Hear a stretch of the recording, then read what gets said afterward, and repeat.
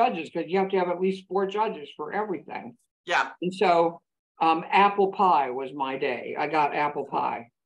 And good afternoon, everyone. I really like apple pie, but I didn't like it quite as well by the end of a 2-hour session. I don't know how many, I don't remember. Hello, everybody. We are a little bit past our start time, and we have several wonderful courses to hear about. So I have started the recording. As most of you know, this recording will also be on our website, hopefully by the end of the day. So if you want to go back and look at something, you are welcome to do that. So I'd like to thank you all for attending.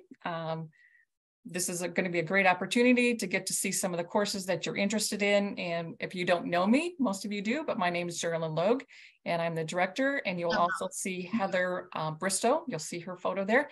And Heather is the program assistant and does an outstanding job for us. Don't forget, try and keep your microphones muted as much as possible. The instructors will be coming on today off and on, but first I really want to talk about our sponsors who are very important to us and help us be able to provide this opportunity for you. So the first person is Paige from Bethany Life. Hi, everyone. My name is Paige Healy. I'm the Director of Life Choices at Bethany Life.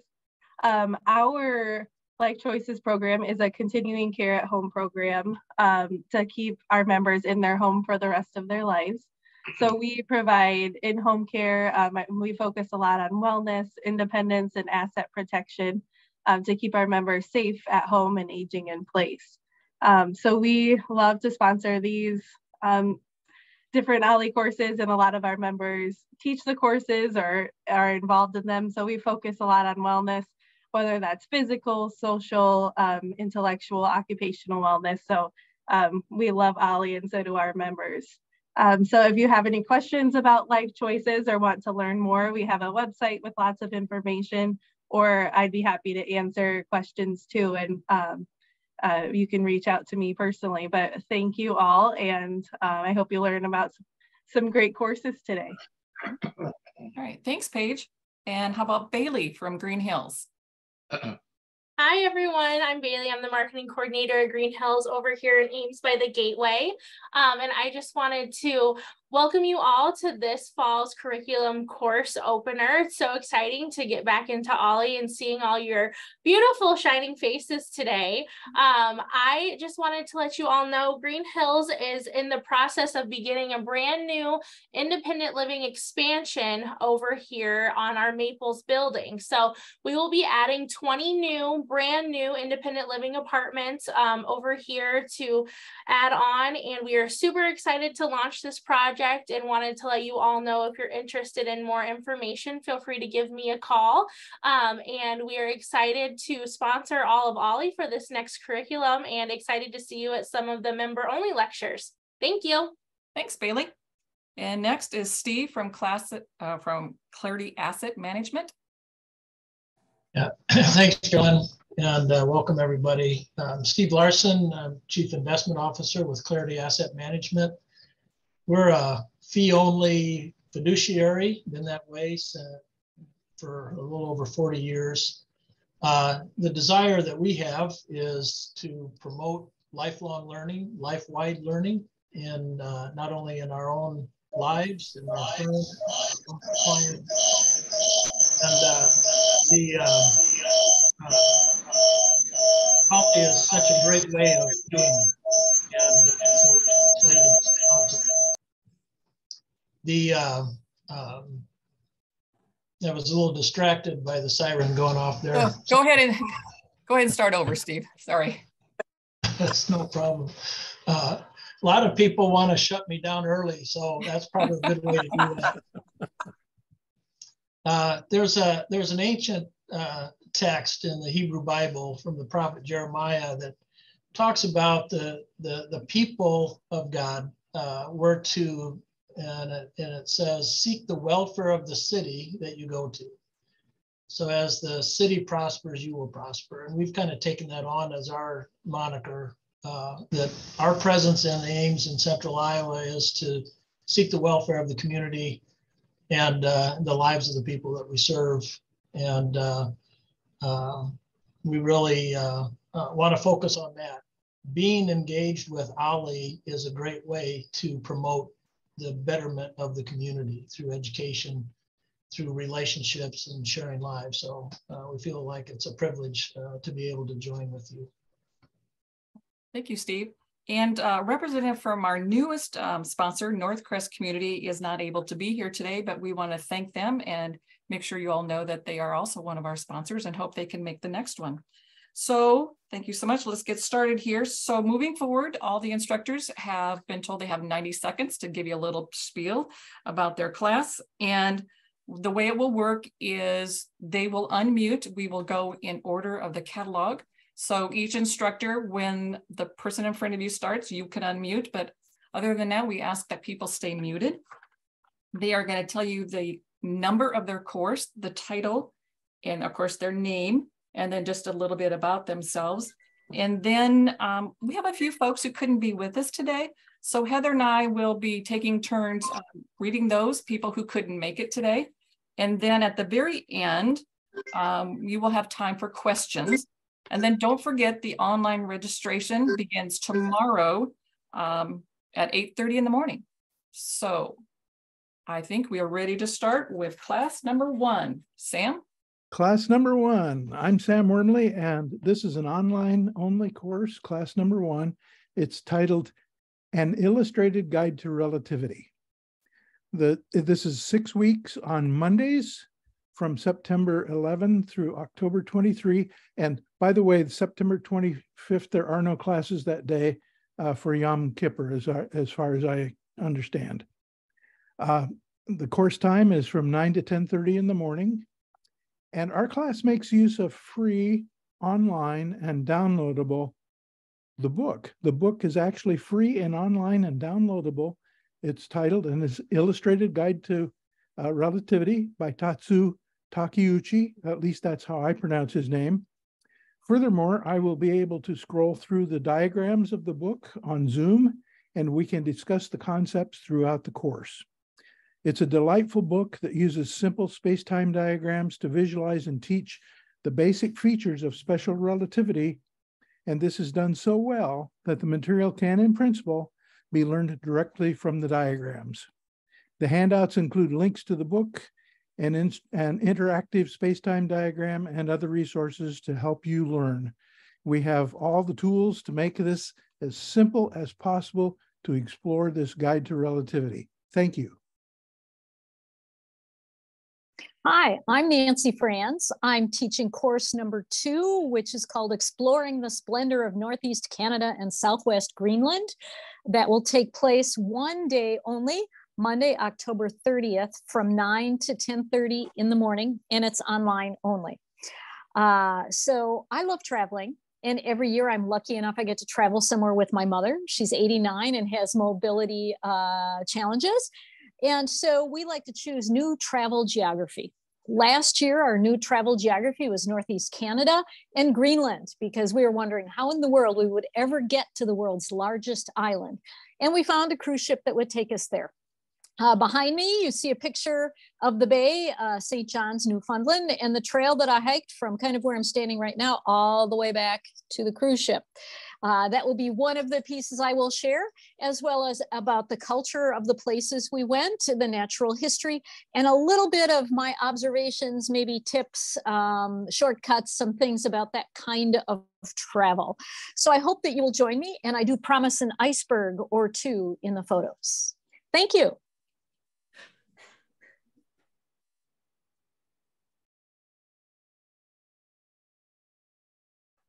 Sorry about that. I'm Karen Kudrowski, and I'm teaching course number 3. I'm the director of the Carrie Chapman Cat Center, and the course that I am teaching is the Equal Rights Amendment at 100. It's a 2-day or 2-session course starting on September 11th. And the first section is going to focus on the 100-year history of the Equal Rights Amendment from its first introduction in 1923 until the most recent efforts to add it to the Constitution in 2023. And we will also talk about why I tend to refer to the ERA as the zombie amendment, because it's neither alive nor dead.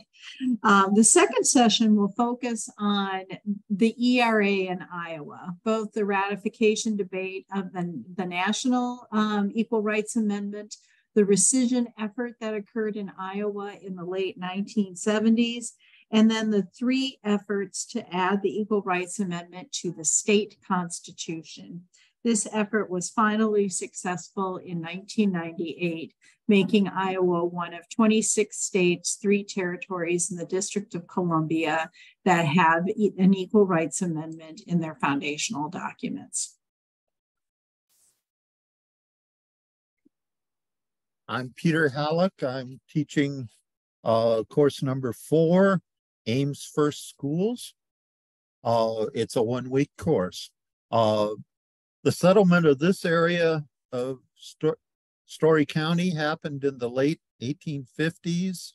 The first school here was Hoggett School in 1862.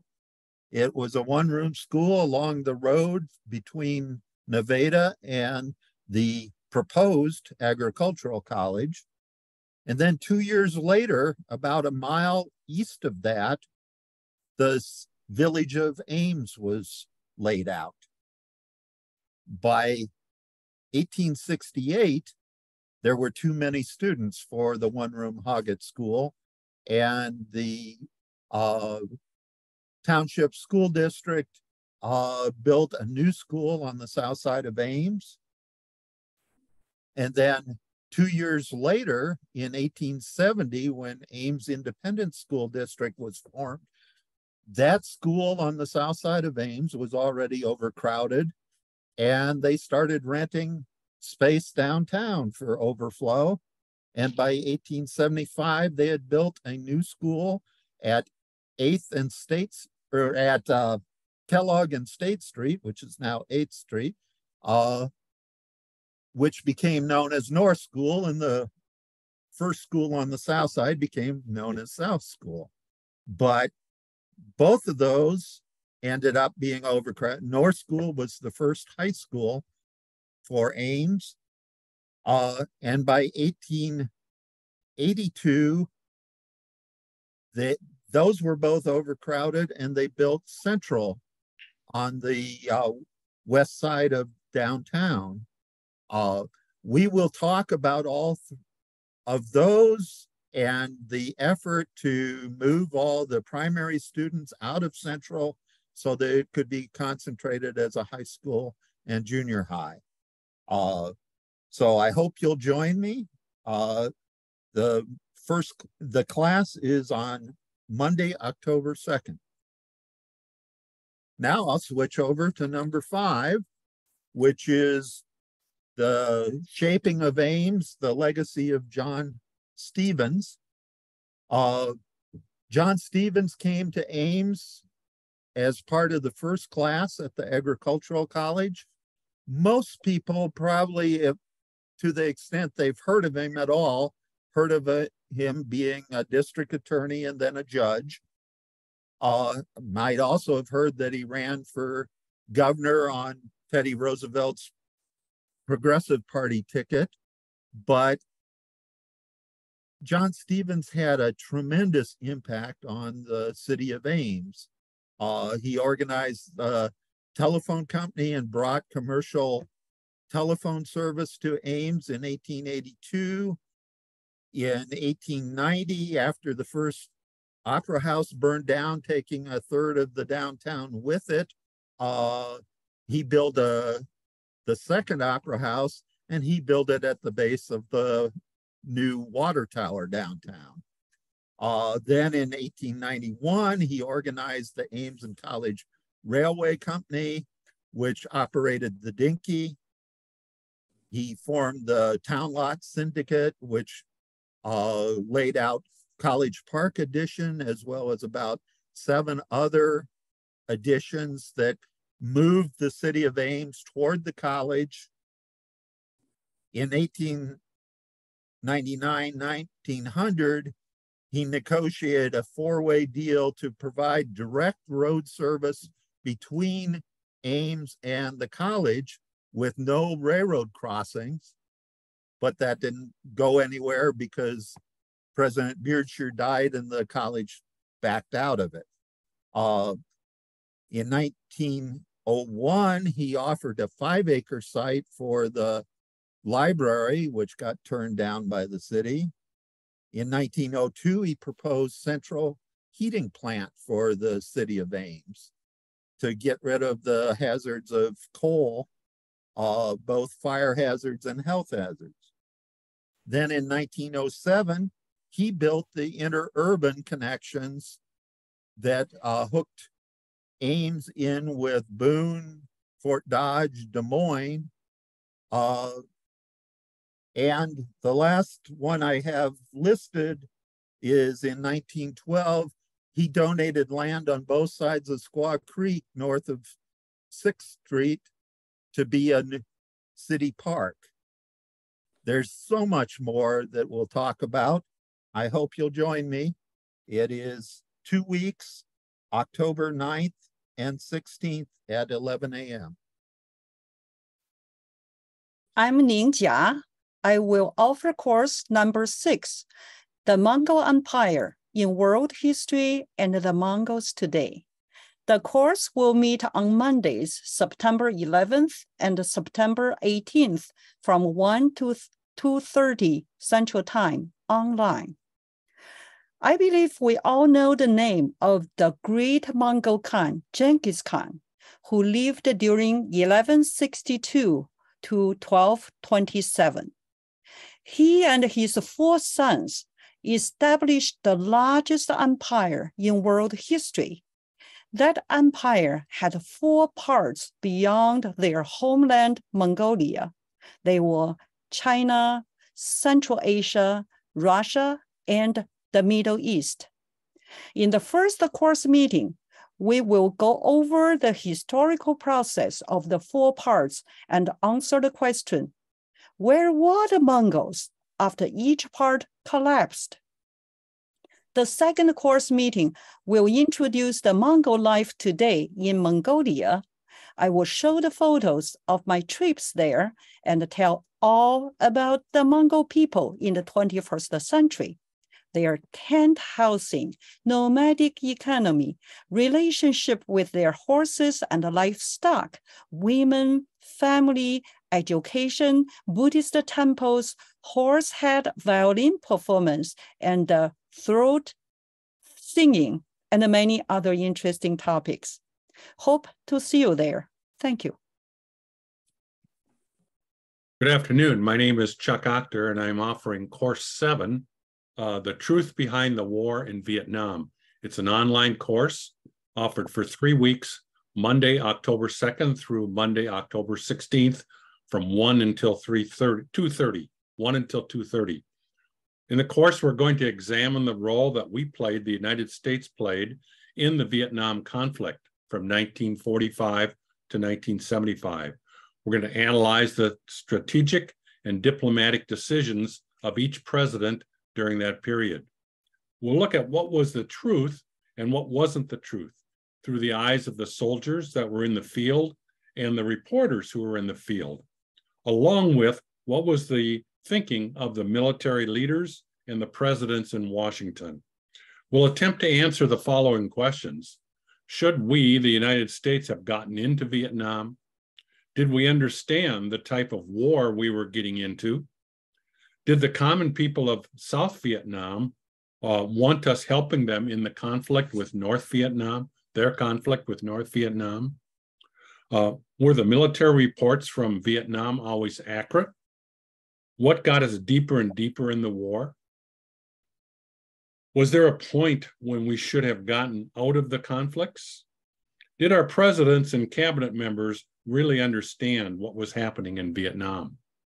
I understand that this can be and is a very emotional topic for many of us who lived through the war. Many of us have either served in the war or had family members or friends that served in the war and lost loved ones and friends.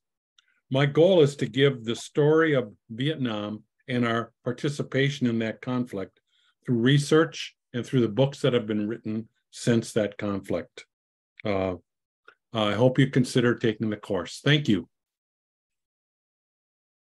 Okay, just to let you all know that class number 8 has been moved to the winter session. So we'll move on to class number 9.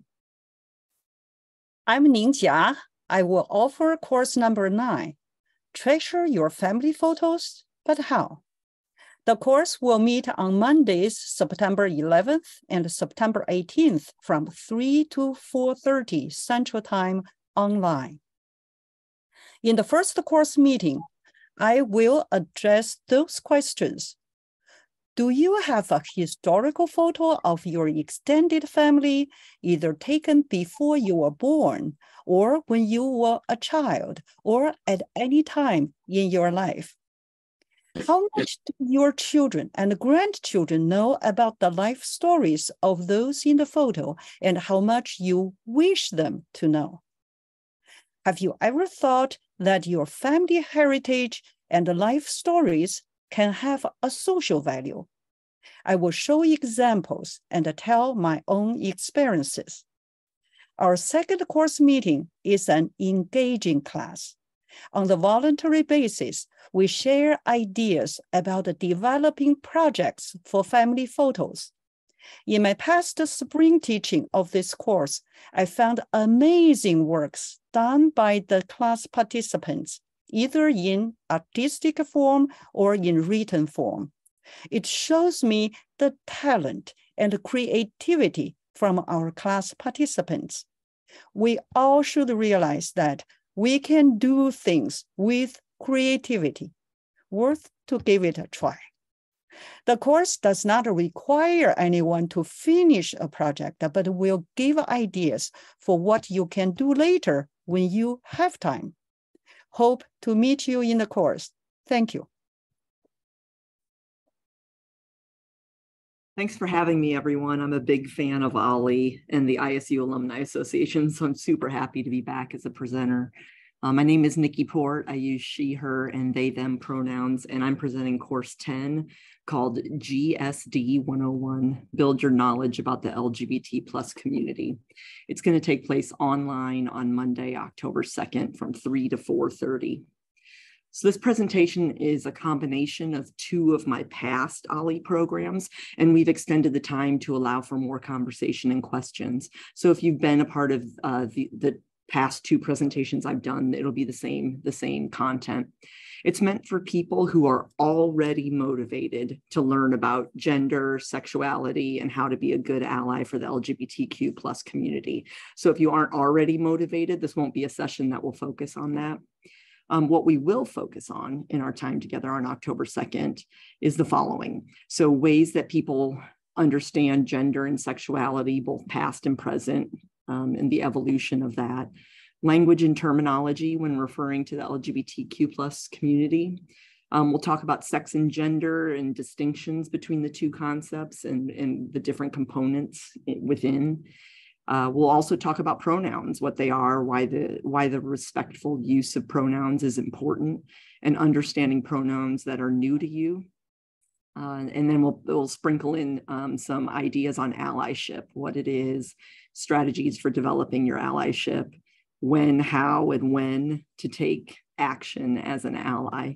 And then you'll leave the session with a few helpful resources for continuing your learning about gender and sexual diversity.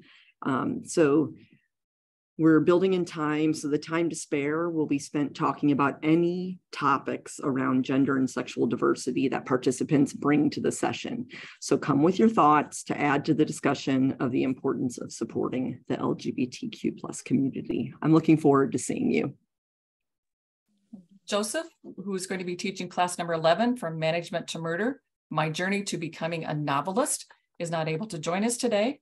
That is a 1 session on Monday, September the 11th, and it is a 5:30 to 7 o'clock class and is all online.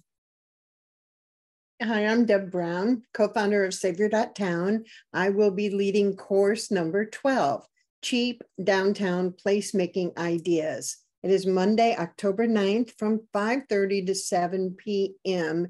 online. So why do the cheap ideas work? Well, first of all, it provides the opportunity for anyone to be involved. It is certainly not committee driven, it's community driven. And these ideas don't require year-long committee assignments. They are often done in less than a day. So lots of people have time to participate. Budgets and pocketbooks, they're tight right now. And like small steps, cheap ideas are easier to implement, and that makes failure just a part of the learning process and not a huge risk. String lights in the trees downtown or in front of your store, that makes it safer to be out at night. Wildflowers and empty lots make the block more attractive. Painted crosswalks make everyone smile, and use the leftover paint to paint rocks and put around town for kids to find. You'll learn lots of easy and cheap ways to begin placemaking. This course will share stories from other communities around the world, and you'll learn ideas you can incorporate into your community and hear about resources that can help you do so. I look forward to meeting you. Class number 13 and 14 is Jeff Schrader. I'm sorry, he says it's Schrader. He had originally planned to be here today, but he's going to be teaching What in the World. So the class number 13 is in person, class number 14 is online. That will be 4 weeks, starting on Tuesday, September the 12th through October the 3rd. And just know that class number 19 will be an online session only, and it is from 9 to 10:30 a.m. Hi, everybody. I am Dr. Jennifer Rogers, and I'm teaching course 15, which is Singing Whole Body for a Whole Life. It's just a one-time class on Tuesday, October 10th, and from 9 to 10:30 a.m. It's designed to be in person, but we might be able to offer an observational Zoom if there's enough interest in that. I want you to know that I have a long passion for helping people understand their singing voice, helping them to keep singing through changes in their lives, and bringing adults back to singing if they have been away. I believe that everybody is a singer, and that singing is a lifelong way to express ourselves on our own or together. In this one session course, we will take an interactive singing tour of your vocal instrument, including breathing techniques, body energy and posture, how the vocal mechanism works, and how you can make so many different singing sounds healthily and effectively. I hope that you'll walk away with a host of information and renewed curiosity about your own voice and your singing body. You'll be inspired to sing more in your life, and I hope you'll have some activities that you can do to keep your voice in shape. You don't need to bring anything with you to this session. We singers are the most portable musicians around. Perhaps clothes that you are comfortable moving in, although everything that we do, you can do standing or sitting. And I want you to know that whether you consider yourself a singer or not, the very best therapy for aging voices is to use them. And there's no better way to do that than by singing. Singing tones your muscles, both in your throat and all the way through the core of your body. It asks you to engage your balance and your whole body. It keeps your energy moving, and it keeps the strength and inflection in your speaking voice, as well as in your singing voice. So I hope that you'll come out and join us.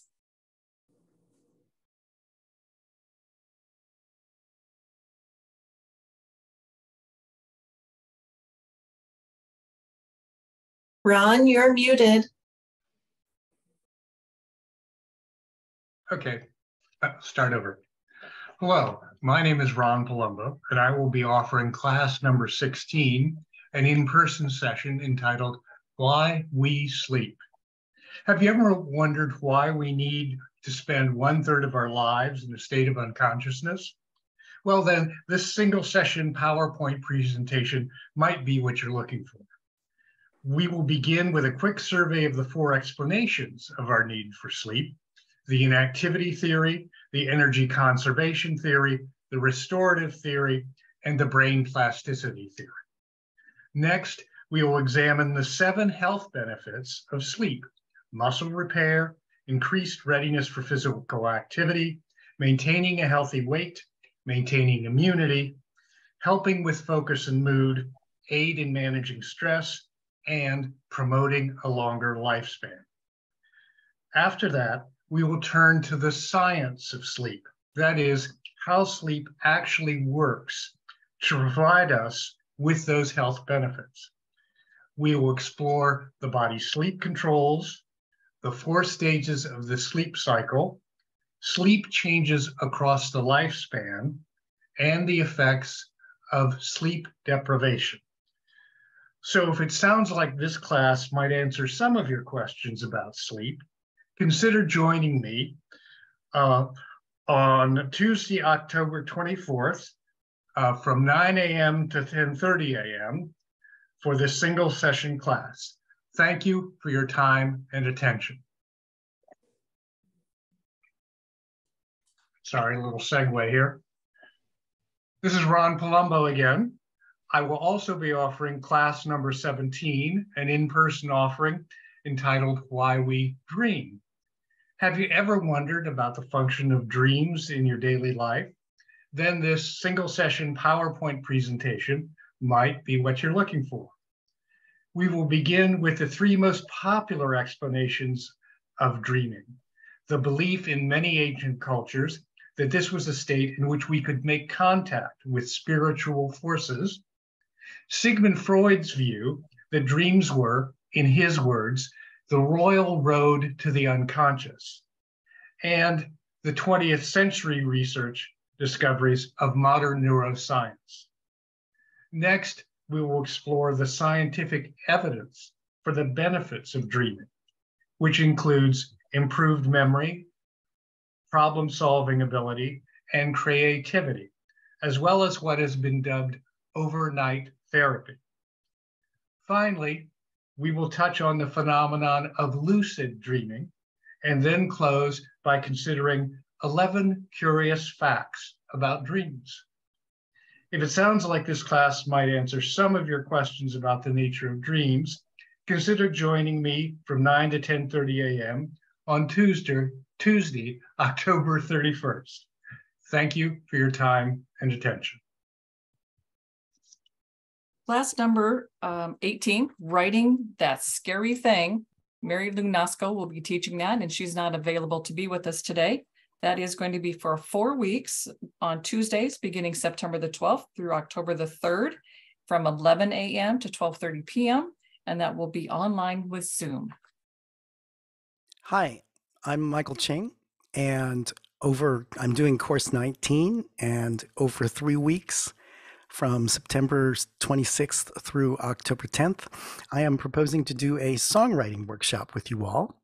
And you don't have to have any previous experience at this. You don't have to be a professional musician.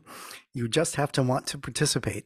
And I've done this before with teachers, with elementary school students and high school students. I've even done it a couple times in a correctional center. So trust me, you guys are going to have no problem doing this.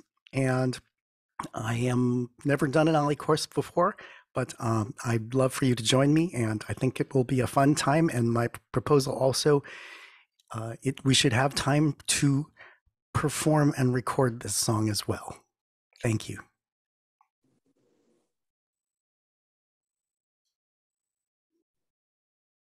I'm not sure if John is here for class number 20, the Iowa Freedom Rock.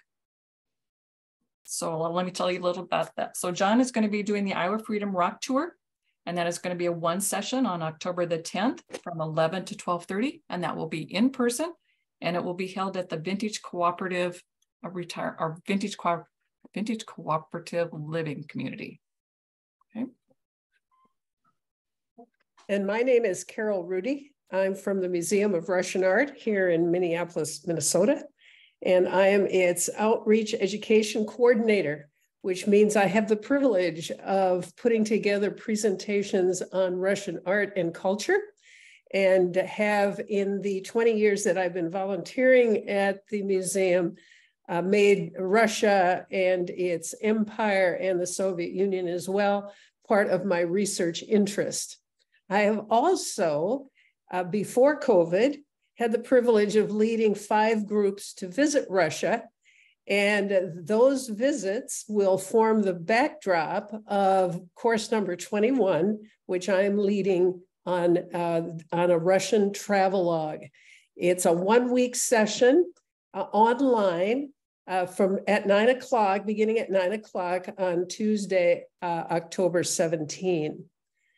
So obviously COVID stopped our capability to actually travel to the Russian Federation and to experience in person what the Russian culture is really like if you look below its political exterior. And now that we are engaged, where we see engaging in that area, a war that will likely make it impossible for those of us who would like to travel there and see it for ourselves, a travelogue is about the best way, I think, that we have to experience what is a really great and wonderful culture. And so my purpose in this travelogue is to take you on an armchair experience through some of the cultural highlights of Russia itself. The places that we're going to travel to will be starting in Moscow, which really is a comparatively young town when you consider the historic nature of the rest of that part of the world. Built around a Kremlin or a fort that was initially made to control the trade on the river, and then later grew to be the Moscow that we know today. After we experience Moscow, we'll take a circle trip to the much, much older towns, much more historic towns that surround Moscow in that northern portion of Russia. And we'll see some ancient cities, but even more some ancient villages that once were power sources in that northern part of Russia. Then we'll hop on a boat and we will take the canal, river, and lake method of getting to St. Petersburg. And while we are on that boat voyage, we will really experience the backcountry, the small, small towns that still live traditional Russian lives and where Russian culture at its homiest is still very much in evidence. And then we will end up, of course, in St. Petersburg, which is Peter the Great's window to the West, developed with grandeur of empire in mind during the times when the Tsar was truly the richest ruler in all the world. And so we'll be able to see evidences of that as well. Now, I know that some of you have perhaps been to Russia when it was possible to go. And so hopefully this particular overview will remind you of your own trip and some of the wonderful things that you saw while you were there. But for others of us, the likelihood that we will get to Russia in the near future is, of course, very dim. And so this opportunity will give those of you a chance to see a world that is no longer very accessible to most of us. So I invite you to join me on this virtual trip, and thank you in advance for coming on board. Hey, class number 22, Football Basics, a Rookie Road 2.0 is going to be with Ron McFarland, who couldn't be here today. It will be a 1-week session on Tuesday, October the 31st, and it will be from 11 to 12:30, and that will be in person at the Alumni Center in the Horton. The next one is class number 23. This is NAMI, Central Iowa, the Voices of Lived Experience. The instructors are going to be, I believe, Mackenzie Lopez, Roxanne Peterson, and Eric Gustafson. This will be a 4-week session, and it will be Tuesdays, September 12th through October the 3rd from 1 to 2:30 p.m. And that will be in person at the NAMI office, which is downtown Ames. Hi, everybody. I'm Jane Cox, and this is class number 2425. It's a hybrid class, the noisy, colorful, and lively Mel Brooks. And it will be held Tuesday, October 10th at 1 o'clock to 2:30. Now, last June 28th, Mel Brooks turned 97. And what a life he has had. He was born in a small apartment on the kitchen table in a borough of Brooklyn. He was the youngest of 4 boys, and they all slept in the same bed lying crossways. And he was raised in a family where his family loved him and he loved them. Before he was 5 years old, he knew he had the ability to make people laugh. And he said, all I can say is that in my case, comedy was a way of keeping the joy of a happy childhood going strong. He would later say that that happy childhood only took a poor childhood, but a happy one, only took a turn for the worse when he was 9. And when people asked him what happened when he was 9, he said that was when he was first given homework. And he realized in his own words, uh-oh, the world wants something back. And he certainly gave the world something back, comedy through movies, live theater, TV, recordings, and interviews. I saw him speak in Chicago for an hour when he was 90, and he was warm, wise, and wonderful. So the one thing he hasn't been is quiet. The title of this course comes from a Mel Brooks quote. If you are quiet, you're not living. You got to be noisy and colorful and lively. And so I hope you'll join me for the world of Mel Brooks, the noisy, colorful, and lively world he inhabited. And then for something completely different, I'm teaching course 26 and 27, and that's a hybrid course as well. And that is Iowa in the Civil War. And that will be held 2 weeks, Tuesday, October 24th and 31st from 1 to 2:30. Now in 1838, Iowa became a territory, and 8 years later, it became a free state. And written in its constitution was the sentence, there shall be no slavery in this state. The census of 1860 showed the number of men in Iowa of military age was 116,000.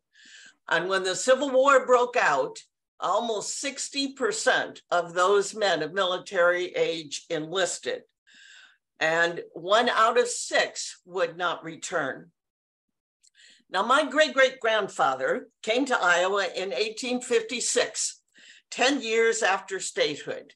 And when the war broke out, he enlisted along with thousands of others. There never had to be a draft in Iowa during the Civil War because whatever the quotas were, they were met through volunteers alone.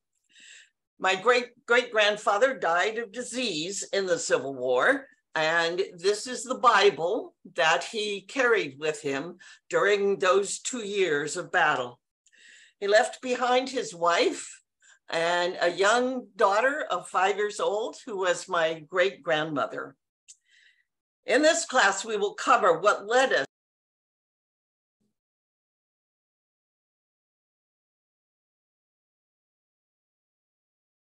us to that almost inevitable war, Iowa's role through all those decades, and we'll see the war through the eyes of a few of the men from Iowa, all of whom were committed to Union victory. I hope you will come and join me for this class in Iowa and the Civil War. Thank you. Hello, I'm Colleen Schwartz, and I am teaching a hybrid class, both 28-29. It's a 2-week course on September 12th, and then a break of a week, and then September 26th. The title is Fall Prevention in the Fall. In the spirit of our personal wellness and our growth and our understanding of public health, and really our continued health curiosity, I invite you to join me to get the latest in fall prevention resources. So in the 2-session class, we'll be spending half of it going over research and statistics and data, which I know I love, and a lot of you do too.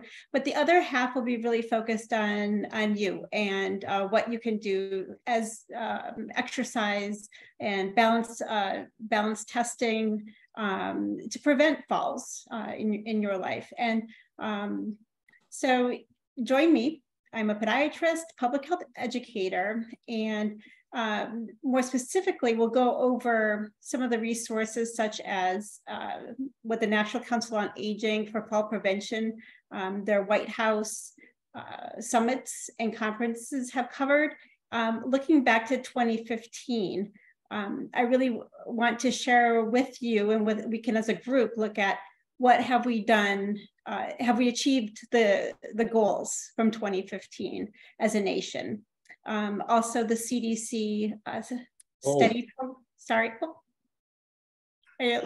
STEADY program, which is stopping elderly accidents, deaths, and injuries.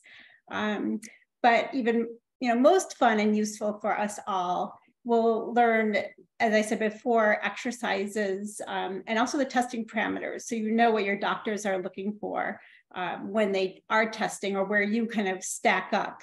And so we'll be doing like a gait speed walk, a sit to stand, and that type of thing. Speaking from personal, the other thing I want to go over too is what's available and when should you use a cane? Or if you want to go and on vacation or on a cruise, or you're gonna have to wait in line, what devices are available? I've spent a lot of time being cane dependent myself. And so I look forward to answering questions, sharing my experience, and being with you all. So thank you so much. I look forward to seeing you all next month. And let's hope that the only thing falling this fall are leaves, not us. This is Sam Wormley. I'm going to be teaching class number 30. It's online only, photography tips and techniques. It's a 6 weeks course. On Tuesdays, September 26th through October 31, meeting at 3 to 4:30 in the afternoon. Creating a photographic image, perhaps to share an event in your lives or make a statement expressing your ideas or values or creating art. The basic principles of photography are the same, whether you're using an old Brownie film camera, $1,000 worth of DSLR cameras with telephoto lenses and tripods and perhaps even lighting equipment, or the excellent cameras of our smartphones. In fact, most of these days, people do photography with their iPhones and their Androids. No matter what you use, this course is designed to help you achieve your photographic goals and improve your photography. We will address what you want to learn, and additionally, we will cover cell phone camera basics, DSLR camera basics if warranted, composition, lighting, post-image processing, backup, sharing and printing, and finally, challenging yourself. Thank you. Class number 31, Indian Flatbreads, is a cooking class, and we haven't been able to do cooking classes for a while, so we're super excited by this. Rama is out of town. This will be a 1-session class on Tuesday, October the 24th from 3 to 5 p.m. So come with an appetite, because of course you will get to have some snacks with that. Hi, I'm Valerie Stahlbommer, and I'm a licensed acupuncturist. I'm teaching course number 32, Introduction to Acupuncture as a Healthcare Option. What I do is help people understand more about their health issues, as well as I use a variety of techniques and lifestyle advice to help remedy those health problems. Most people don't understand much about acupuncture. They think it's just used for pain, but actually it's an entire healthcare option, a holistic approach to how to look at health problems and what you can do, not just what I can do. So there is a lot that I can help you learn just by being in this class. You will learn about the variety of health problems that I work on. I'll discuss some case examples so that you can see if this is an effective healthcare option, a kind of logic that can remedy some of your health problems. The course is offered 2 nights, Tuesdays, October 3rd and 10th from 5:30 to 7 p.m. It will be online and in person at the Iowa State Alumni Center. Most people think acupuncture is only used for pain relief, but this is a healthcare practice that is complete and can use for just about any kind of health problem. I've been working full-time as a health provider for 26 years. I'm an employee of Story County Medical Center, our county hospital here in Iowa. My clinic is in Ames, Iowa. Acupuncture can help with all kinds of pain. So whether it's back pain, knee pains, headache, plantar fasciitis, hands, fingers, forearms, elbows, neck pain, I work on all kinds of pain, but also insomnia, fatigue, indigestion, GERD, infertility, mental health, memory problems, post-traumatic stress, post-stroke recovery, just about anything I have worked on in these 26 years. There'll be some handouts, and again, these will be available online as well as in person. And you'll have more details about how you can understand your health. One of the handouts is a checklist that you'll go through, and you'll see the logic for how I figure out how to help solve problems. I'm in this healthcare because I had a problem that wasn't helped, and I was basically disabled. I couldn't even leave my house. So you'll see there's a different logic to understanding why somebody has the problem. So not only what I can do for you as a provider, but also what you can do. And that's how I got healthy. We'll go over a set of stretches. In other words, something very simple that you can do at home, takes 5 to 10 minutes. I learned these when I got healthy, and it makes all the difference in your day. You'll have more energy and you'll have less pain. I can guarantee that. So if you're interested in learning more about what you can do to improve your health, not just live with your aches and pains and your other problems, you might want to sit in on this course. Again, it's Tuesdays, October 3rd and 10th from 5:30 to 7, live and in person at the Iowa State Alumni Association. And as an extra incentive, anyone who takes this course and wants to contact me, I'll give you a free 15-minute consultation over the phone and help you understand more what you can do or what I could do for you. Thank you. Hello, Welcome Mike. to class 34, Science in the News. I'm one of your hosts, Mike Metz, and Sam's trying to talk over me. Sam is the other host of this program. So how are you doing, Sam? Well, I just wanted to clarify, we're teaching Science in the News.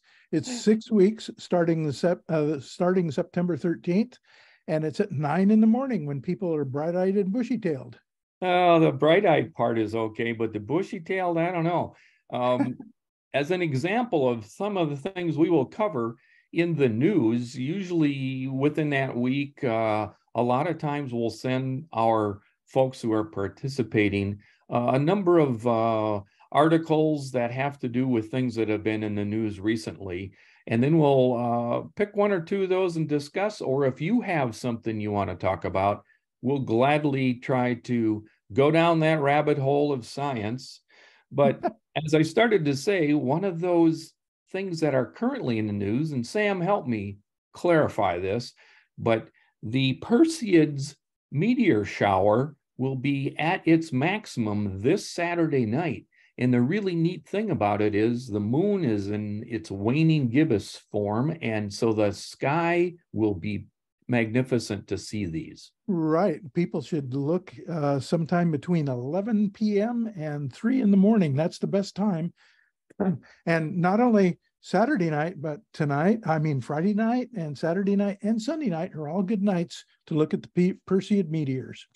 Now, Sam, I'm not too swift, and I sometimes play Tuttle Turtle in our science show. Anyway, this comet that actually causes this phenomenon is called a Swift-Tuttle comet. And I wonder if you could explain why we see this annually. When the Swift-Tuttle comet comes in close to the sun, it outgasses and leaves pebbles and sand and all kinds of little pieces of debris in its orbit. And then when the Earth tends to plow through that orbit, those little pieces come into our atmosphere at great speed and basically create a fireball or a streak where they're so hot they're ionizing the air. And that's what we see as meteors in the atmosphere.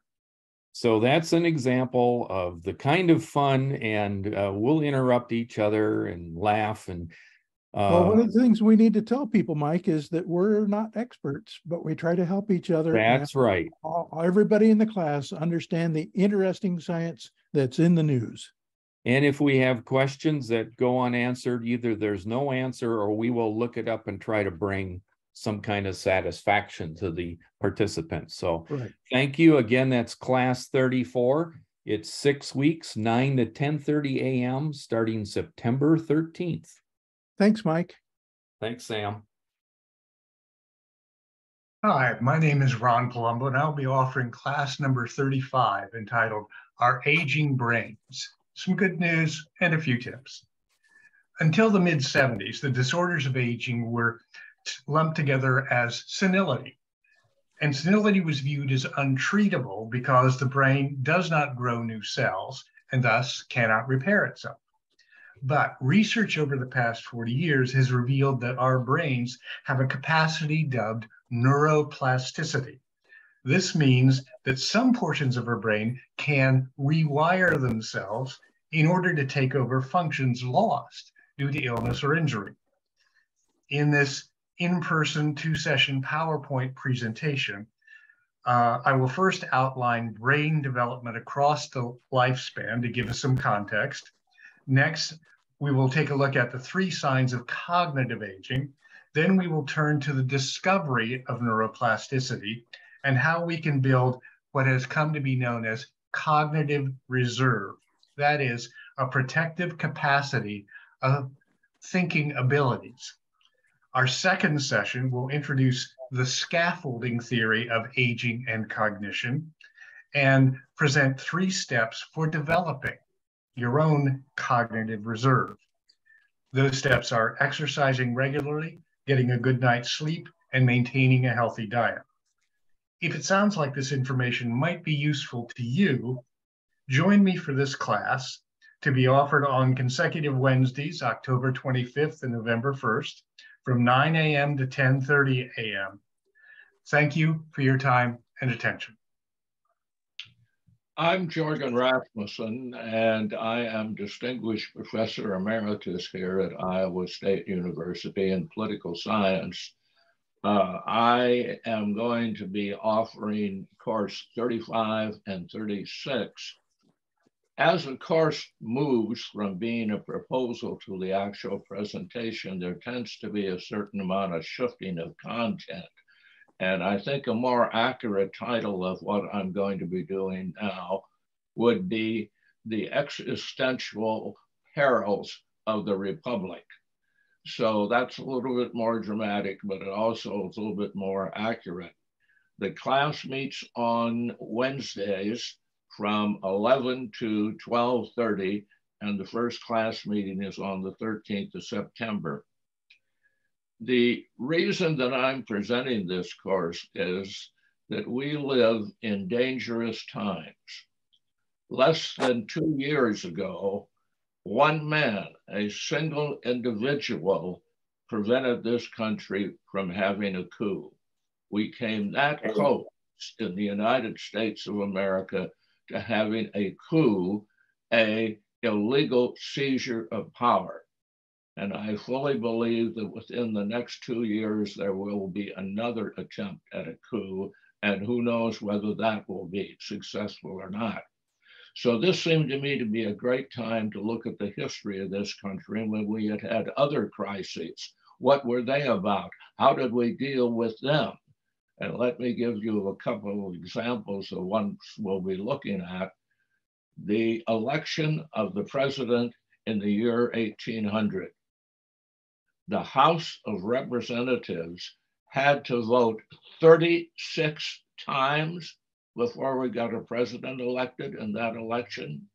And we came this close to electing as president of the United States Aaron Burr, the man who killed Alexander Hamilton. Let me give you another one that we'll be looking at, the presidential election of 1876, and poor Sam Tilden. Sam Tilden was one electoral vote away from being elected president. One vote.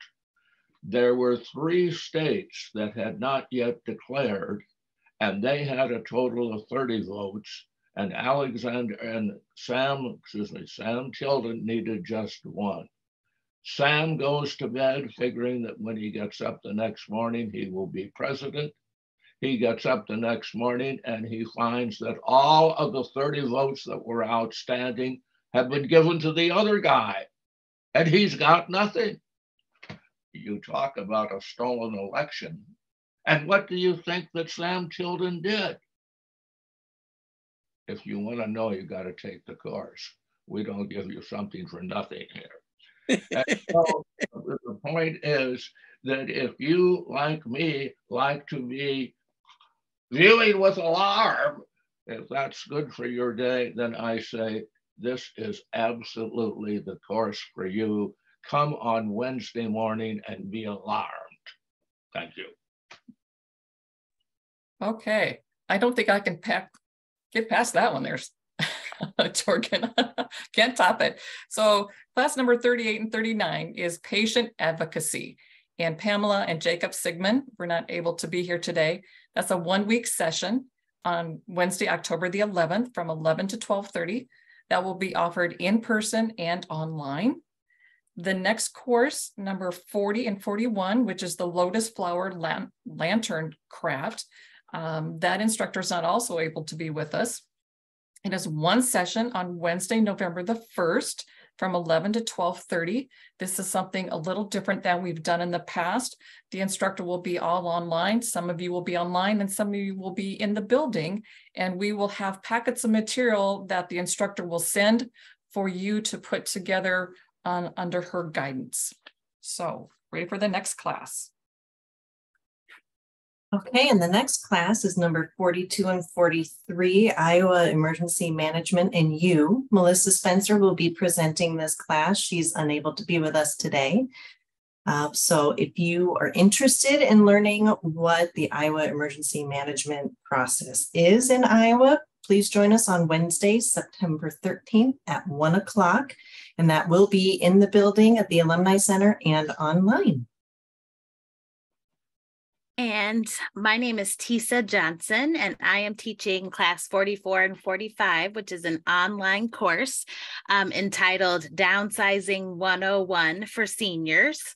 It is not alarming in the same way that political strife is, but many people find looking at a lifetime worth of accumulation and memories to be quite a daunting process. And so in our course, we talk about some philosophical approaches to that, and then also lots and lots of practical tips and strategies for dealing with stuff and things. It sounds, like I said, it's an overwhelming process, but our course is designed to leave a person feeling less overwhelmed and more empowered as a result of attending.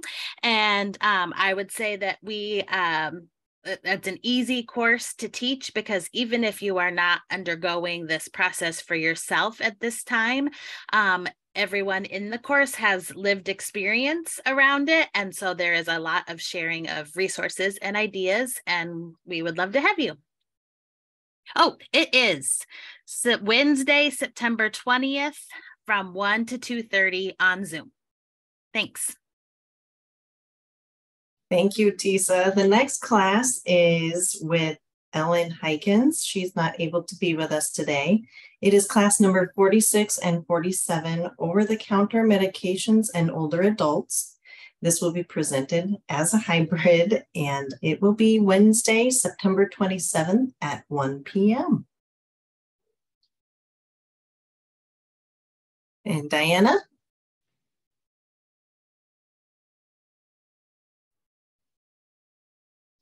You're muted, Diana. Well, we'll try this again. It's hard to cut me off. Theodore Geisel and the World of Dr. Seuss. Lots of people know about the writings and the books of Dr. Seuss, but a lot of people don't know anything about the man who wrote all of those books, whose name was Theodore Geisel. And his middle name is Zeus, and that's where that came from. But you're going to get a lot of interesting facts about his background, what he did during the Second World War that had a great effect on his books. A little more about his first book, which was a little bit gaudy. Above the first book for children, which was The Cat in the Hat, and it's something he did on a dare. What about the Lorax? Do you all know the Lorax? What's the story behind his writing of the Lorax? And we'll look at those things. We'll also look at his art, and we'll look at the sculpture that he did and the painting that he did. He was a very broadly educated person, and he did work in all kinds of all numbers of the art fields. And so he truly is an interesting man, and we'll probably take a stab at creating our own short Dr. Seuss writing. So all kinds of things.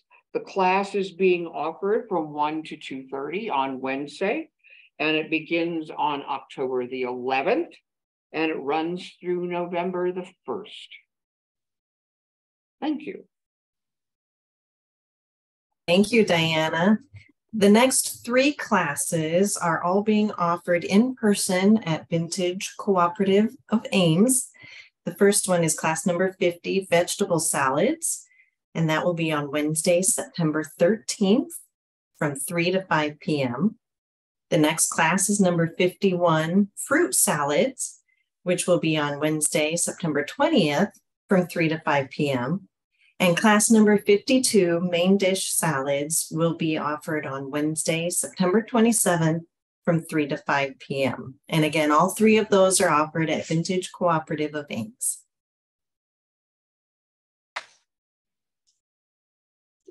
My name is Jane Beatty, and I will be offering a course called Watercolor Workshop. And it will be offered on September 13th and September 27th. These are 2 Wednesdays from 3 o'clock in the afternoon to 6 o'clock in the afternoon. And this is a workshop for people who are already working in watercolor. So it's important to bring your own paint and paper and equipment to the class. I will begin each class with a demonstration of various techniques and strategies for painting in watercolor. And each student will plan paintings and use these techniques as they see needed. At the end of the second class, we will have an opportunity for each person to show the work that they are doing and what their plans for their work are to be. So I hope to see you there. Thank you. My name is Karen Bates. I'll be teaching course number 54, which is entitled Qigong, a mind, body, and spirit practice. It's going to be 4 weeks, beginning September 13th and ending October 4th. It will be from 3 to 4:30, and the location will be at Green Hills. This is an in-person class only. Qigong, which is spelled Qigong, means the cultivation of qi, and qi loosely translated means energy. Traditional Chinese medicine believes there are 2 main reasons for ill health. 1, the lack of qi, and 2, qi that has been blocked or is stagnant. So when we do Qigong, we're garnering more qi, but we're also unblocking qi. Qigong was developed in China about 2,500 years ago, the same time as yoga was in India. Qigong is the mother of the more familiar Tai Chi that came about 1,000 years later. Qigong involves 4 things: movements, breathing, self-applied massage, and meditation, which we will do in every class. Many of the movements mirror nature, such as a river flowing or clouds floating, and will also do what's known as the animal frolics. Some of the benefits are relief of pain, reduction of stress, strengthening the immune system, improved balance. There's many of them. I call it a moving meditation. The class can be done all standing, all seated, or most people do a combination of seated and standing. You will receive written directions and some videos on many of the movements so that you can practice at home. You will feel so relaxed that I would advise against making any major decisions or signing any legal documents for 24 hours after each class. Thank you.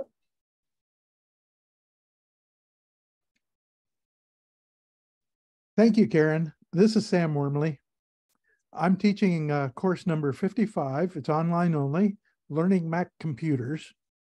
It's 8 weeks long on Thursday mornings from 9 to 10:30, September 14th through the 2nd of November. Some of us are brand new to the Mac computers and some of us are seasoned users. We're moving into the future together, and so are the Macs. They're becoming more capable every year. Therefore, it is always good to review basic function and the new features of our Macs that help us enjoy safe, secure, and hassle-free computing and our connections via the internet. We talk about hardware, software, applications, security, maintenance, and there's an emphasis on safe practices and syncing with your other Apple devices. This is a very interactive course based on what you want to know. Additionally, I will address these topics: navigating the Mac, making life easier, contacts and connections, word processing, privacy, security and maintenance, backup, storage and sharing, and solving problems and getting answers. Thank you. Well, this is V.V. Raman. I will be giving course number 56. It's no secret that we are living at a time when we are submerged in negative, depressing, and often unpleasant news that makes our otherwise nice-looking faces gloomy and glum. It would be good to bring out a smile or two. Some hearty laughter would be even better. This, as we know, can be accomplished either by some silly jokes or some good humor, more to our satisfaction than the words and actions of some of our current politicians. The goal of this course is to accomplish just that. The course may sound like a laughing matter, but it is more than that. It will analyze and categorize the variety of matters that provoke light-hearted laughter in our lives. The course, I believe, will start on September 14th until October 5, and it's a 4-week course. The time is Thursdays from, I think, 11 a.m. to 12:30 p.m. I hope to see you all and with some cheer. Hello, everyone. My name is Ilona Matysiak. I am a sociologist from Poland and a visiting scholar at ISU. My course number is 57 and its title is Aging in Place in Rural Iowa. It is an online course which will take place on September 21st and September 28th, Thursdays between 1 and 2:30 p.m. If you are interested or concerned about the aging population in small Iowa towns, this course is for you. We will focus on what older adults need to be able to age in place in the rural communities while maintaining a good quality of life and how to facilitate that. We'll discuss innovative solutions regarding, for example, medical services, in-home care, as well as entertainment and recreation opportunities. We will also reflect on challenges related to a massive transition of the baby boomer generation into retirement in the context of rural Iowa. Our discussions will be based on research I conducted last year through ISU, and course participants will be strongly encouraged to share their own thoughts and experiences. I hope to provide participants with some inspiration for practical solutions of how to deal with aging in rural Iowa communities. And for me, the possibility to discuss and verify what I found will be extremely beneficial, not only in terms of interpretation of the data that I have already collected, but also my future research on rural aging. This is an ongoing project, which I hope to continue with my ISU colleagues and possibly add comparisons with other US states as well as European countries. Thank you so much for your time and for the opportunity to present my course in a more detailed way. I hope that you will find it interesting and looking forward to seeing you in September. Thank you so much. Good afternoon. My name is Jeff Witt, and I'll be presenting course number 58, Energy in the United States. Where does it come from and where does it go? The course will be offered in an online format on Thursday, October 5th from 1 to 2:30 p.m. All of us use energy every day.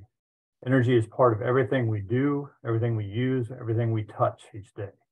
But most of us only think about energy when we pay our utility bill or put fuel in our cars. In fact, our individual energy requirements are much, much more than that. Today, energy is a prominent topic in the media, especially as it relates to climate change and renewable energy. However, the media doesn't present an overall picture of our energy needs and the challenges that we face today. I'll first give you some background on the different types of energy we use as individuals today and compare the energy content and the cost of that type of energy. We'll then look at all the sources of energy in the United States and how much of that energy goes to producing electricity. We'll also look at the energy requirements or energy use of the four main energy sectors in the country: residential, commercial, industrial, and transportation sectors. And we'll learn where the energy in the United States is used and how efficiently we use it in these sectors. We'll also spend a little time looking at energy in Iowa and how it compares to the overall energy use in the United States.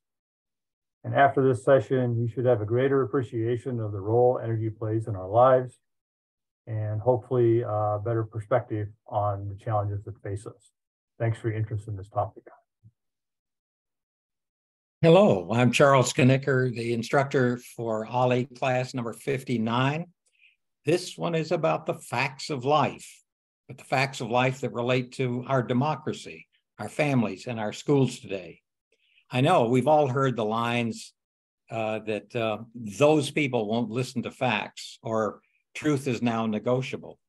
Well, if that's the attitude we take and just say we want to stay in our own bubble or tribe, I think you should hear and agree with Yale professor Timothy Snyder's view that to abandon facts is to abandon freedom. He says, if we say nothing is true, then how can we really criticize power?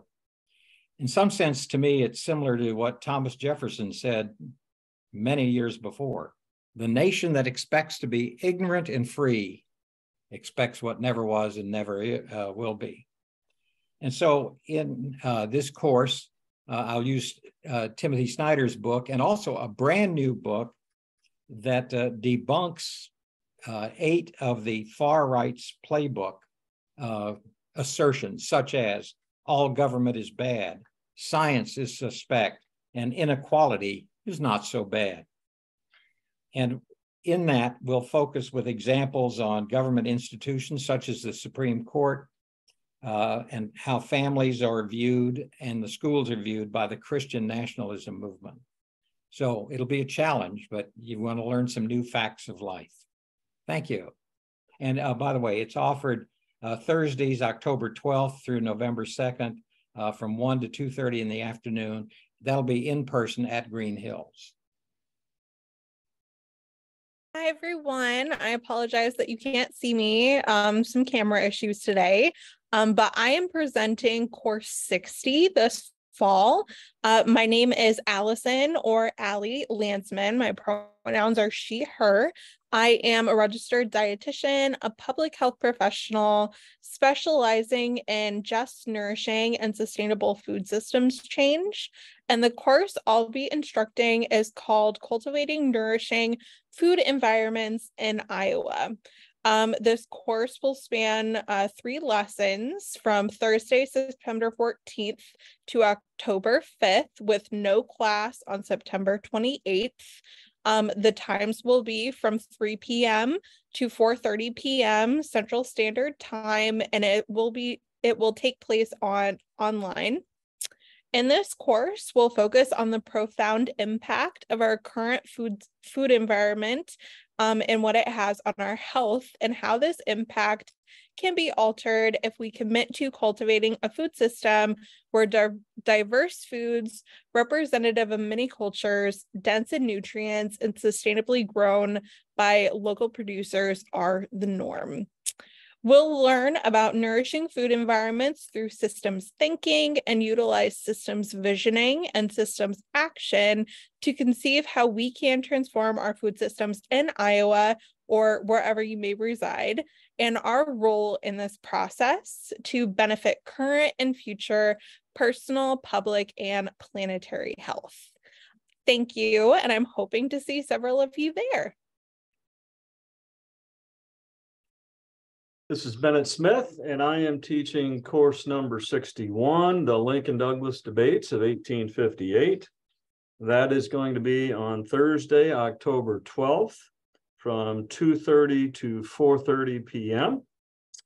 And really looking forward to doing this. Of course, the Lincoln-Douglas debates are very famous, 7 debates between Lincoln and Stephen A. Douglas over the principal topic of slavery, more specifically, the extension of slavery into the territories. Douglas, of course, had gotten through the Kansas-Nebraska Act of 1854. And so it's a really interesting series of debates we'll take a look at. Lincoln pretty much exceeds expectations in these debates. And then the fact that they got published is going to catapult him into a position where he could win the nomination of the new Republican Party. So I hope you will join me for this lecture, and thank you very much for your time. I'm going to speak about OLLI course number 62, Civil Conversations about Common Good Issues for Democracy. Last year, Vivi Rahman and I team taught the course, and I'm speaking for both of us here. This year, it will be on Fridays, 4 Fridays in person at Green Hills from October 13th to November 3rd, from 9 to 10:30 in the morning. Now, interesting, last year, many of the class members who asked, and they encouraged us to teach it again, they admitted they were more concerned about how do you hold civil conversations with families and friends rather than political opponents or members of the other party. We learned some things, and so in the 4 sessions that we're doing this year, we're going to start in the earlier sessions with focusing more on knowing who really we are and how we operate and being introduced to each other. But then we are going to move in the next sessions to learning, practicing skills on how to truly listen and also how to ask constructive questions. Now, we are building this course on a model that was developed at the University of Vermont, and it requires, as they said, 3 virtues, that's their word.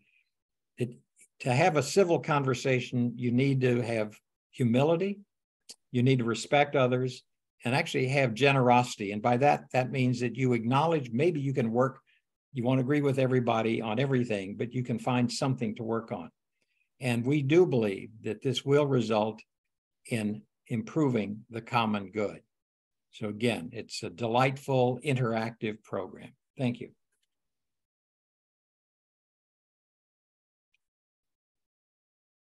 I'm Jim Patton, and I'm conducting two of the only 2 field trips that we'll do this fall. When I say field trips, partial day trips. The first one is number 63, the Bayer Crop Science Learning Center at Huxley. We were visiting there probably 5 or 6 years ago, and we'll be returning there. We're going to have class members drive themselves there. The classes are on Friday. The class is on Friday from 3 to 5. Go down Interstate 35 to the Huxley exit. It's right there when you get off the exit.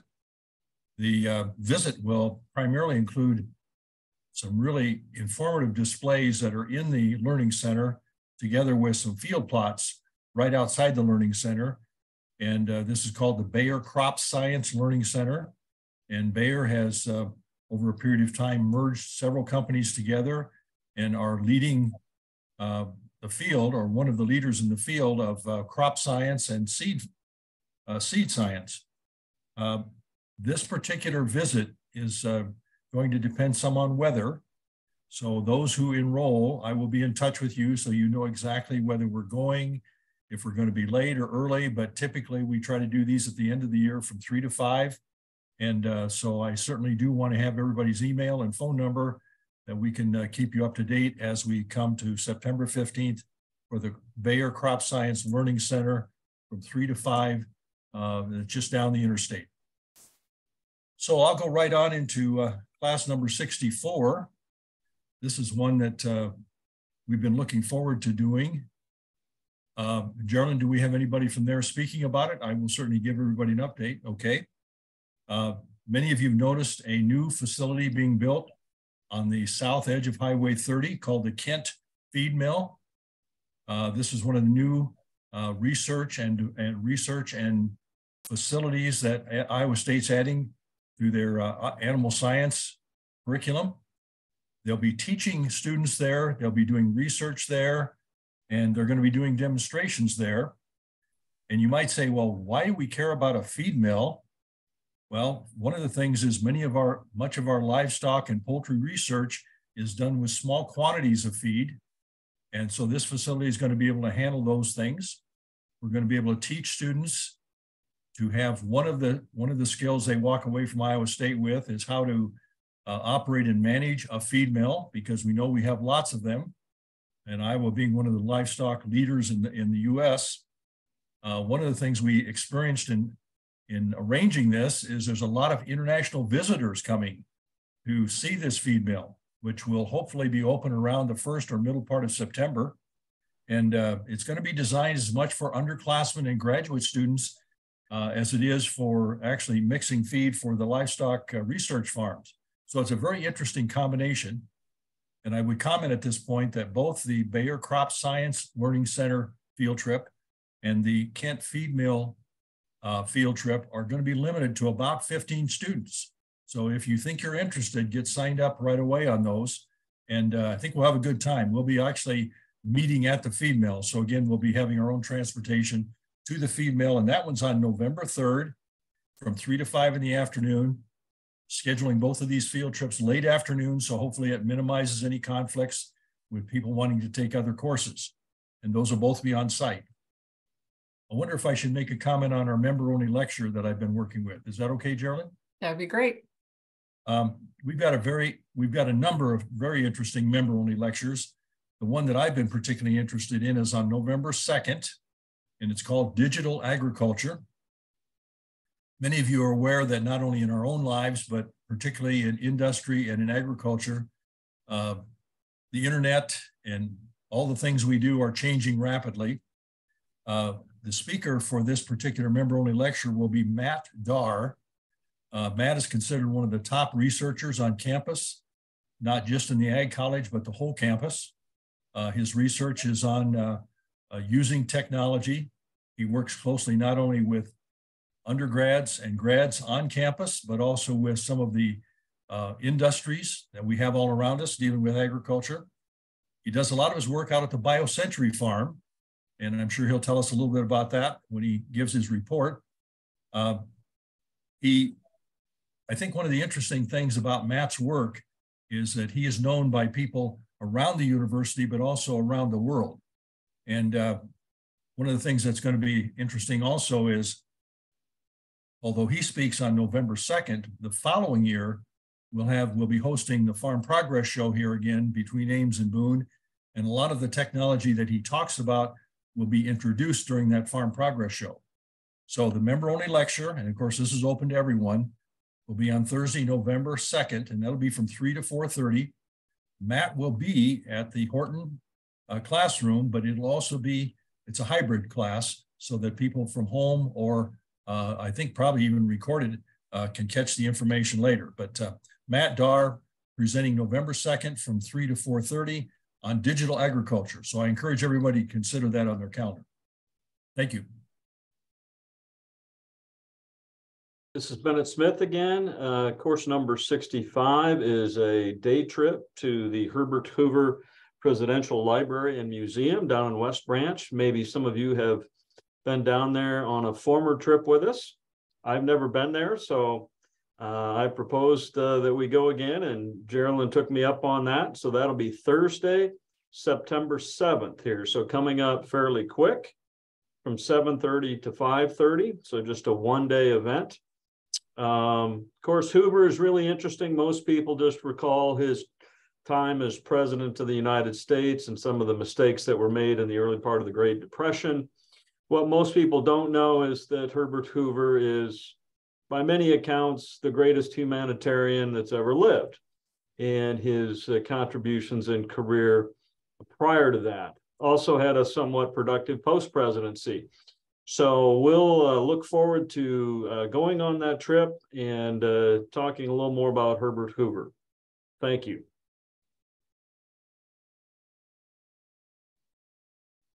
And Camille, are you there? Thank you. So I appreciate that we got that little introduction by James just a minute ago. I'm sorry I had to hop off this to get on another meeting for the feed mill. But my name is Camille Schroeder, and I serve as the Business and Programs Manager for the new Iowa State University Kent Feed Mill and Grain Science Complex. And we are looking forward to offering that tour to those who take part. And we're a brand new facility on South State Avenue. So hopefully you have seen that as you're coming through Ames or by Ames. And we look forward to showing you around. So this is a large complex that is completely privately funded. And we will have lots of students on site.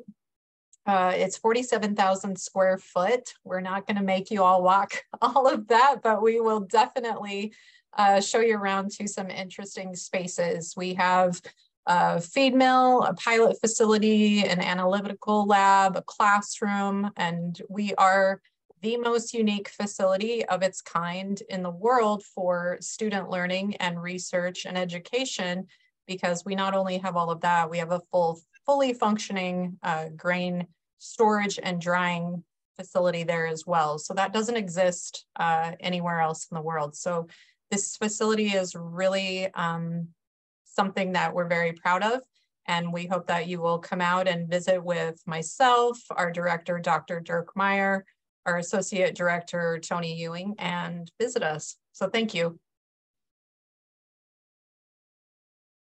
Because we had a couple people talk about one of the trips, and then we had some conversations about a members only lecture, I just want to also let you know, first of all, the Herbert Hoover, try to get registered by the August the 21st, because that trip is really coming up. The trip after that, the day trip, will be Waterloo Museums Tour. That's number 66. And that is on Friday, September the 29th. And we'd hope you'd have you register for that by September the 11th. And this is definitely museums. So we're going to go to the John Deere Tractor and Engine Museum, the National Wrestling Hall of Fame Dan Gable Museum, and the Sullivan Brothers Iowa Veterans Museum and the Grout Museum of History and Science. Then on Friday, October the 27th, from 6:30 in the morning to 4:30 in the afternoon or so, we are going to be exploring Des Moines. And I know it sounds crazy. You know, most of us live close to Des Moines, but sometimes the things that we're the closest to, we don't do.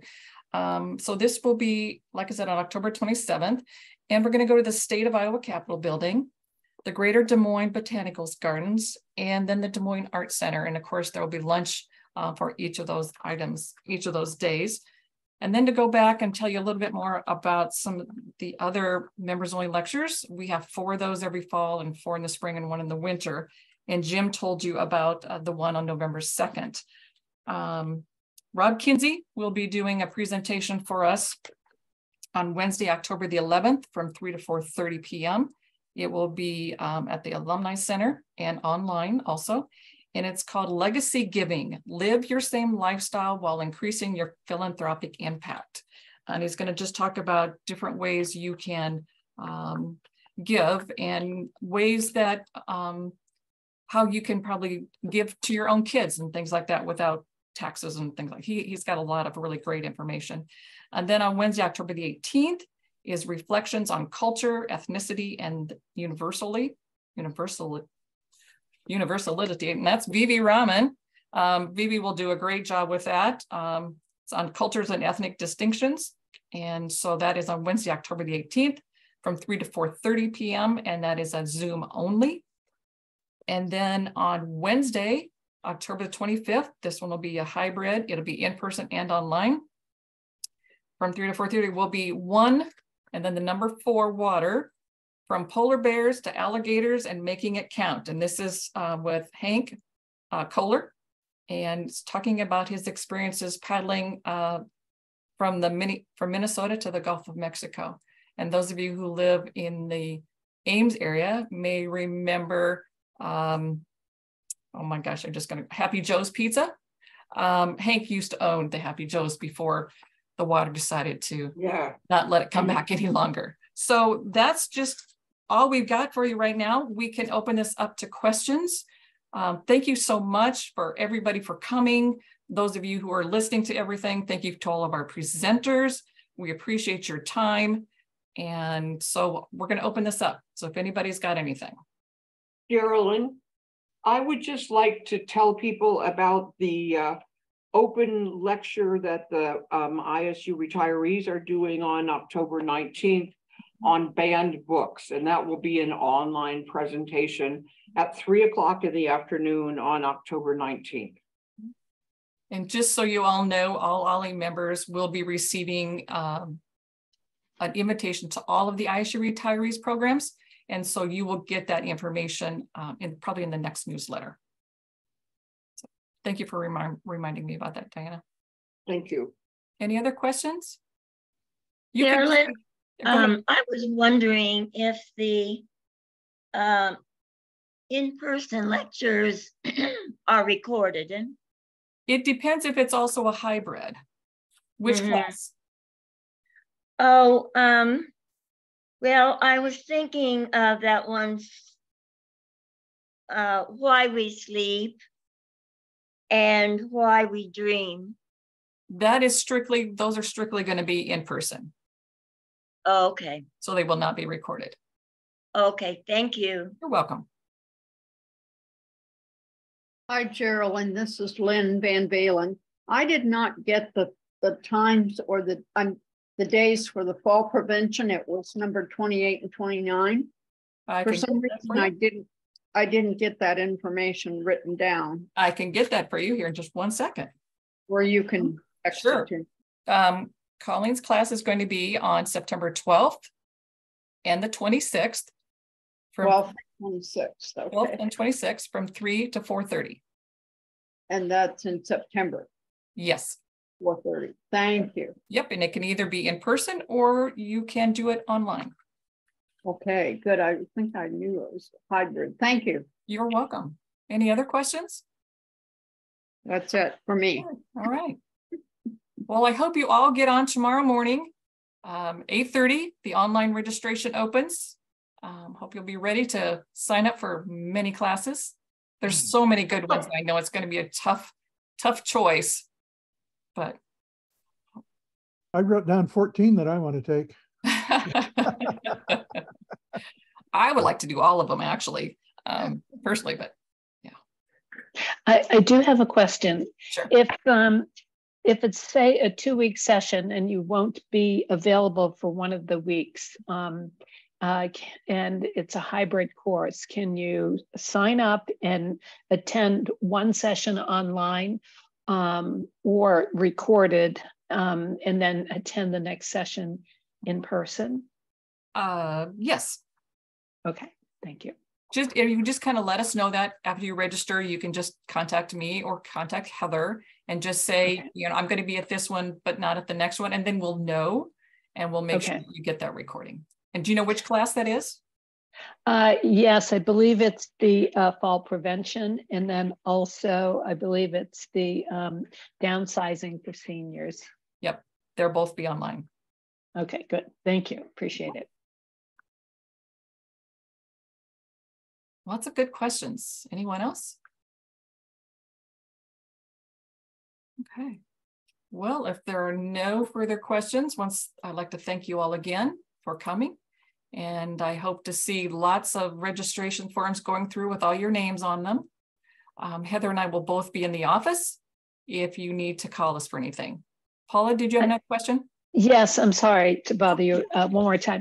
Does one have to be a member to sign up, or is it open to everyone? What it is, Paula, is you can pay your membership when you register for the class. Okay, you don't have to pay the membership ahead of time. You can do it when you pay for your class. Okay, very good question. Thank you. Very good question. Appreciate it. Thanks. I have one question. Yes. I can't remember the name of the class exactly, but he wasn't here, but it's something like what in the world or where in the world or something. What in the world? Yep. Jeff. What is it about? Jeff normally does current events in the world that's going on. Okay. And so he does that and he will come, and it's a very flowing class as far as, you know, he looks at things like sometimes even that morning, usually the day before. Folks also have an area that they want to discuss. You just bring that up. And he's got a great experience from traveling and a wide variety of things. He couldn't be here today.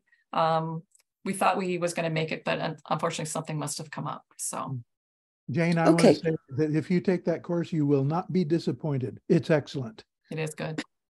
Okay, thank you. He's been teaching that class many years now. I can't even tell you how many years. Okay, thanks. Yep. Mm-hmm. Paula? I just want to put a plug in for the catalog online because I downloaded it and studied it. It's great. It's very clear. So thank you for organizing that. Thank you. That's nice to know. We appreciate that. You'll notice that we have classes in a wide variety of places this time. And there are some days when we have 3 classes going on at the same time. For example, we have a cooking class out at Vintage Cooperative. We have the watercolor class going on. And then I believe there's another class that's going to be at Green Hills all at the same time. So Heather and I have got it all worked out. We'll be around to take care of everybody and get that all done. Anything else? Hey, Jerilyn, this is Myrna Kotz. I just wanted to ask Jane Beatty if she would, I sent her a personal message, if she would notice and answer. Jane may not. I'm here. What was your question? Oh, it's just, I had been thinking I would take your watercolor class, but was disappointed that it was for those already that know how. And was wondering if you will do one that is beginner at some point. Well, I will if there's interest. Possibly, let's see, possibly in the spring, I think would be the earliest possibility. Okay. Are you not, have you not painted in watercolor at all? Or are you worried that you might not be experienced enough? I would say not at all. Oh, okay. Then you do need the first course. That's Okay. right. You're right. Very good question, Myrna. Thanks. Anyone else? Well, I can tell you that Heather and I are really looking forward to this session of classes. It's outstanding. The curriculum committee has done a fabulous job of putting these together. And we thank all of our instructors and all of our committee members and everybody else. So I think we are done for today. If you have any further questions, feel free to contact me or Heather at any point in time. And we look forward to seeing your registrations come through tomorrow. So have a great day, everybody. Thank you.